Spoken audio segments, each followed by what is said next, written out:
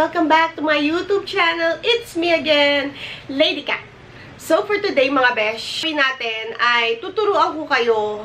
Actually, dalawa lang ito sa napakaraming techniques on how to apply your foundation. Pwede tayong mag-apply using our fingers. Pwede tayong mag-apply using beauty blenders or beauty sponge. Maraming klase ng pwedeng gawin natin para mag-apply tayo ng foundation sa ating mukha. So, for today guys, gagamit tayo ng brush. Ituturo ko sa inyo yung dalawang klase ng pagbe-blend or paglalagay ng foundation sa mukha using two kinds of brushes and two methods.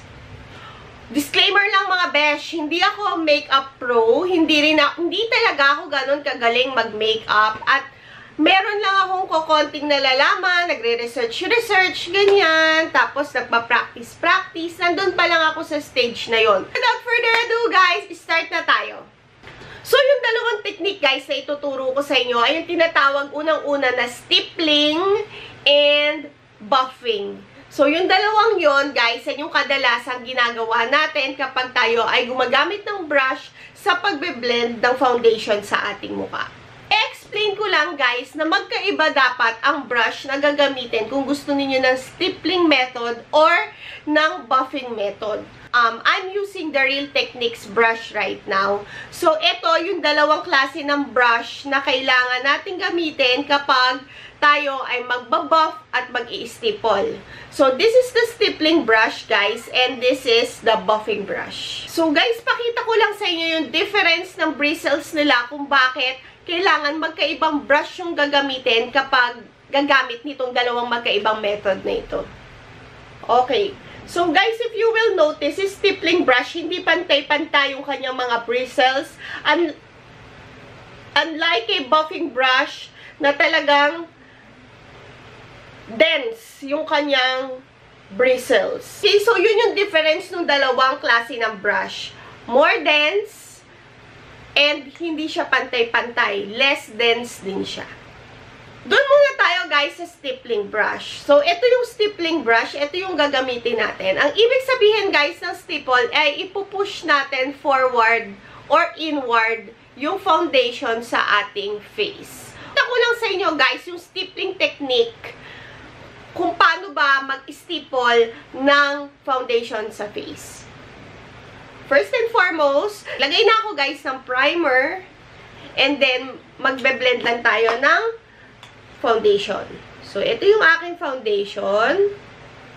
Ito yung aking liquid foundation. And then, get a small amount ng foundation there, and then stipple. When we say stipple guys, ganito.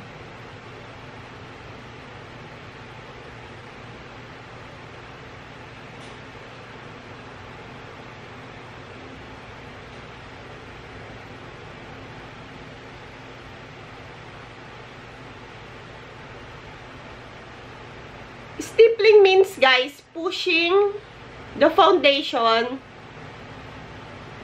inward your skin. Yan. Para siyang woodpecker style na so that is the stippling method. So, ayan. Ganyan lang siya.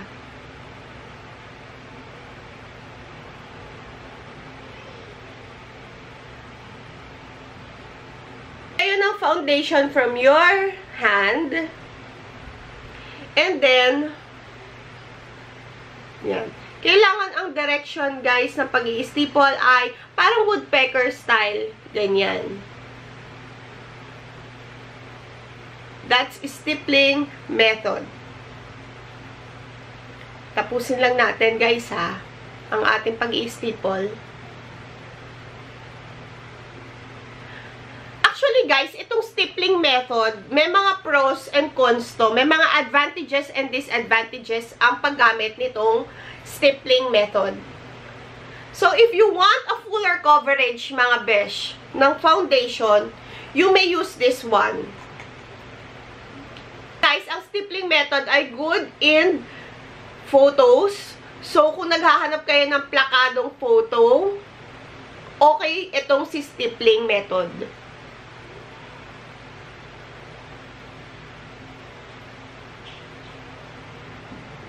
Si stippling method din mga besh ay good for all skin types.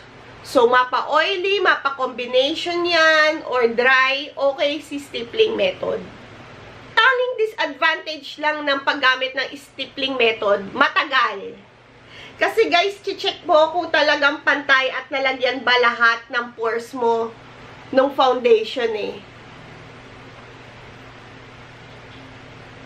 Mas matagal lang itong method na to. It takes a longer time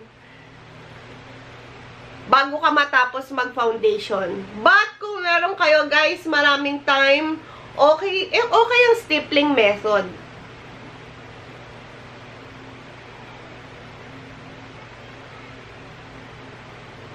So guys, eto na yung nalagyan ko ng foundation using stippling method. Eto yung walang foundation pa.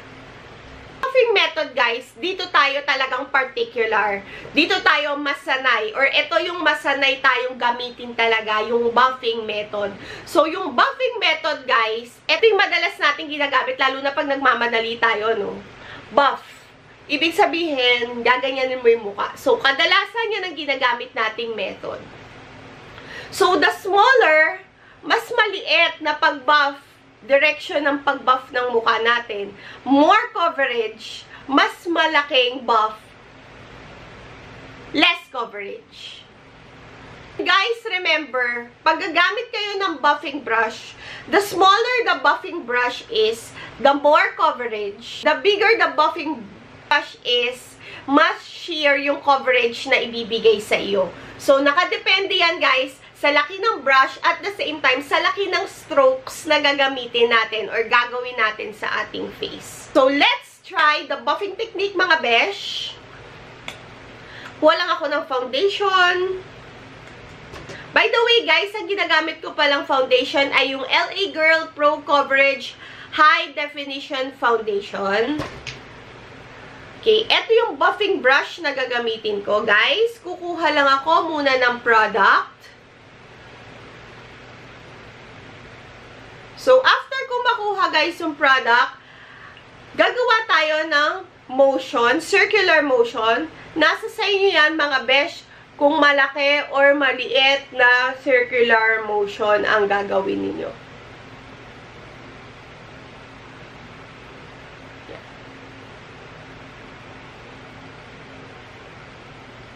So, mas malaki, mas sheer, mas maliit na strokes, or mas maliit na motion, circular motion, mas more ang coverage. Ayan mga besh, dito talaga tayo familiar sa totoo lang sa buffing technique. Kadalasan ito ang ating ginagamit na technique kasi ito yung mas mabilis.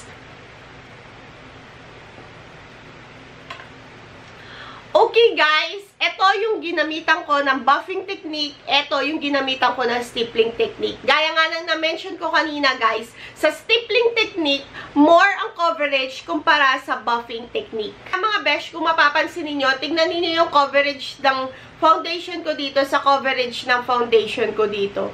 Diba mas sheer itong coverage na to kung ikukumpara mo sa stippling method. So, para sa akin guys, okay na okay ang stippling method. Medyo matagal lang talaga ang kailangang oras para matapos mo talaga yung face mo. Unlike sa buffing technique, ang bilis lang. Ilang seconds lang, pwede kang matapos maglagay ng foundation, di ba? So guys, isi-share ko lang yung advantages ng buffing technique. So, pag gumamit ka ng buffing technique, unang-una, mas mabilis. It's very, very easy and very, very fast to apply foundation using this technique. Pangalawa, guys, pwede kang magkaroon ng even and sheer layer ng foundation using the buffing technique. Kasi, guys, ang problem, pag nag-i-stipple ka, pwedeng mas marami yung nailagay mo dito, mas marami yung nailagay mo dito. Pwedeng magkaroon ng hindi pantay-pantay. That's why it will really take time and effort para sa stippling technique. But sa buffing, guys, magkaroon ng even and sheer layer of foundation sa ating face. Ang tanging disadvantage lang, guys, using this one or the buffing technique ay it's not good for all skin types. Especially pag meron kang acne, meron kang pimples, hindi magandang gumamit ng buffing technique kasi it might irritate your face more. Kasi binabuff mo yung iyong mukha. And then, isa pa guys, kung meron kang dry or patchy skin, ang nangyayari kasi pag binabuff mo yung mga flakes ng dry skin mo, i-move mo lang yan or may tendency na mag-flake off yung skin mo and then mahahalata yung mga dry, patchy part ng iyong face. Ideally, hindi ito para sa merong mga dry, flaky skin ang buffing technique. Ang pwede sa inyo guys ay yung stippling technique. Marami kasi sa atin guys, alam lang talaga natin is yung buffing technique. Pero kailangan din guys, malaman natin yung ating skin type bago tayo gumamit ng technique sa pag-a-apply ng foundation gamit ang brush. Yun mga beshies, ito lang naman yung ma-share ko sa ngayon, no? Yung difference ng stippling sa buffing. Maraming salamat guys sa mga nag-chat hanggang nanonood sa akin, no? Sana kahit konti meron kayong natututunan kasi ako guys, sa totoo lang, meron din ako natututunan sa bawat videos na ginagawa ko. So maraming salamat mga beshi sa panonood. Kung nagustuhan niyo yung ating video at nakatulong sa inyo, guys, i-share nyo rin ito sa mga kaibigan, sa mga kapamilya ninyo na rin maging makeup enthusiast gaya ko. Sabay-sabay tayo guys magsimula hanggang sa marating natin na marunong na talaga tayo, na magaling na talaga tayo. So, dahan-dahan yan guys. Hindi kailangan biglaan. It will be gradual na matuto talaga kung paano mag-makeup. Hindi natin makukuha ng full blast unless talagang magaling ka na mag-makeup. So, ayan, makakatulong itong mga videos na ginagawa natin na ito. Kung nagustuhan ninyo mga beshies ang ating video, please don't forget to hit the like button. Huwag nyo na rin kalimutan i-share. At please subscribe to my YouTube channel, Lady Cath. So maraming pa tayo guys, mga pag-uusapan, mga i-share sa isa't isa. Kasi sino-sino pa ba naman guys ang magtutulungan at mag-share, diba? Kundi tayo lang naman. Below guys, kung ano rin yung technique na mas prefer ninyo, kung buffing ba kayo or stippling, comment nyo na rin below. Maraming salamat mga beshies sa panonood. At hanggang sa susunod na video. Bye! Bye!